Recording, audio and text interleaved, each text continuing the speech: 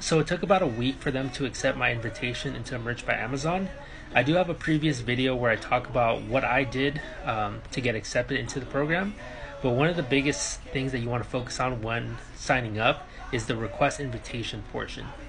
So in this section, you're basically telling Amazon why they should pick you over somebody else. So I would definitely spend a good amount of time filling out this information. And in my opinion, it won't hurt to get a little personal just so they can kind of see why you really want to join this program and basically what it would do for you.